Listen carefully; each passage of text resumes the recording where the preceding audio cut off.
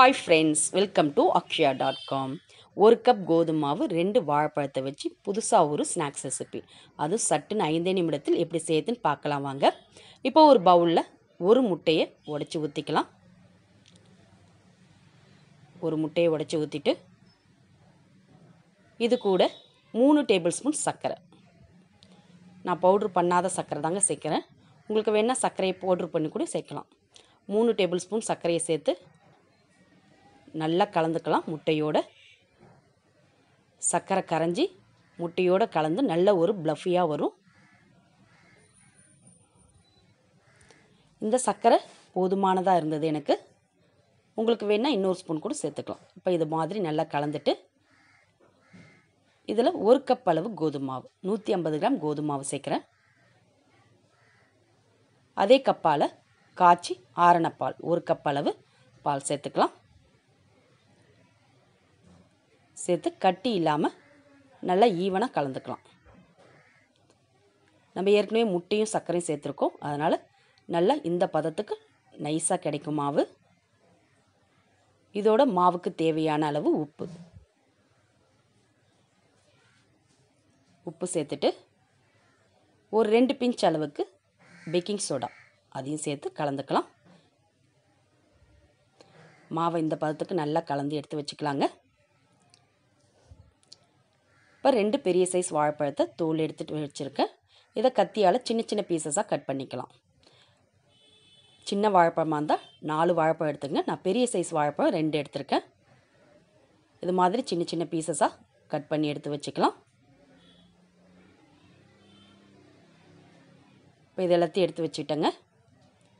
இப்போ கடாயை சூடு பண்ணிக்கலாம். அதில் 1 ஸ்பூன் அளவு ஆயில் சேர்த்துக்கலாம். சூடாகட்டும். இப்போ கட் பண்ண வாழைப்பழத்துண்டை மாவில் நல்லா டிப் பண்ணி எடுத்து தவாவில் போட்டு ஃப்ரை பண்ணி எடுத்துக்கலாம். நம்ம ஆயிலில் போட்டு பொரிச்சு எடுக்க வேணாங்க. ஃப்ரை பண்ணி எடுத்தாலே ரொம்பவே சுவையாக இருக்கும். அதிக அளவில் எண்ணெயும் சேர்க்க தேவையில்லை. 1 ஸ்பூன் ஆயில் சேர்த்திங்கன்னா போதும். இப்போ இது போல் வாழைப்பழ துண்டுகளை நல்லா மாவில் டிப் பண்ணி எடுத்து தவாவில் போட்டு ஃப்ரை பண்ணி எடுத்துக்கலாம்.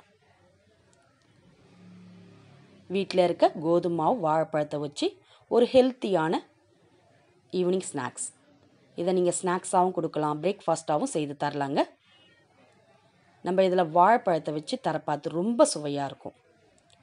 அதுவும் நம்ம முட்டைலாம் சேர்த்துருக்கிறதுனால முட்டையோட ஸ்மெல் ரவை கூட வராதுங்க. இப்போ ஒரு 2 செகண்ட் ஆனதும் திருப்பி விட்டுக்கலாம். திருப்பி விட்டு 2 சைடும் ஈவனாக ப்ரௌன் ஆனதும் எடுத்து பிளேட்டில் வச்சு பரிமாறலாம். வீட்டில் இருக்க பொருளை வச்சு எளிமையான ஸ்நாக்ஸ் ரெசிபி. அது சட்டுன்னு ஈஸியாக 5 நிமிடத்தில் செய்யலாங்க. இப்போ 2 சைடும் ப்ரௌனாக எடுத்து எவ்வளோ அழகாக இருக்குது பாருங்கள். பார்க்கவே நல்லா மேலே மொறுன்னு உள்ளே நம்ம வச்ச வாழைப்பழத்தோட ரொம்பவே டிஃப்ரெண்ட்டான சுவையில் நல்லா இருக்குங்க. ஒரு முறை இது போல் டிஃப்ரெண்ட்டாக நீங்களும் ட்ரை பண்ணி பாருங்கள். உங்களோட கருத்துக்களை கமெண்டில் தெரிவிங்க. இது மாதிரி எல்லா வாழைப்பழத்துண்டுகளையும் ஃப்ரை பண்ணி எடுத்துக்கலாம். ரொம்பவே ஈஸியான ஹெல்த்தியான ஸ்நாக்ஸை நீங்களும் செய்து அசத்துங்க. சாப்பிட்டிங்கன்னா அவ்வளோ ஒரு சுவையாக இருக்கும். இப்போ எல்லாத்தையுமே இது போல் நான் ஃப்ரை பண்ணி எடுத்துட்டேன். பார்த்தே சாப்பிட்ணும் தோணுதாங்க. நீங்களும் இது போல் டிஃப்ரெண்ட்டாக ஹெல்த்தியான ஸ்நாக்ஸை செய்து அசத்துங்க. இந்த டிஃப்ரெண்ட்டான ரெசிபி உங்களுக்கு பிடிச்சிருந்ததுன்னா லைக் பண்ணுங்கள். ஃப்ரெண்ட்ஸ் ரிலேட்டிவோடு இந்த வீடியோவை நிறைய ஷேர் பண்ணுங்கள். மறக்காமல் சப்ஸ்கிரைப் பண்ணிவிடுங்க. நன்றி, வணக்கம்.